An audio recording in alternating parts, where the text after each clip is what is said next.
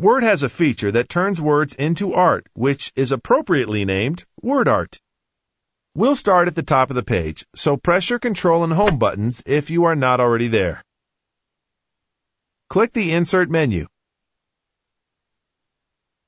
and move down to Picture. This opens the submenu we used earlier to add our graphic to the company picnic letter. However, this time, click on Word Art. We are presented with the Word Art gallery. We have quite a variety of shapes and colors to choose from for our text title. Let's try the light blue wavy one. 4 rows down and 4 across. Just left mouse click the box and click OK. The Edit Word Art text window opens with your text here highlighted. Suzanne, let's use the title that's already in the document, Ergonomically Correct. Just begin typing it. Click OK. Our Word Art title appears at the top of the page.